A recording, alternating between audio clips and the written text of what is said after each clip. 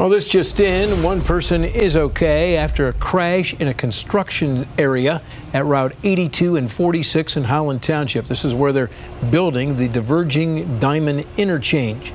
According to the State Patrol, they were called just before 10 o'clock this evening. They say that the car went off of the ramp and over the median onto the closed bridge. The driver was the only person in the car, and that driver, as we said, is okay. Hi everyone, I'm Lindsay Watson. Thanks for watching the WKBN 27 First News YouTube channel. If you want more video news, subscribe to our channel. And don't forget to download the WKBN 27 First News app for breaking news alerts.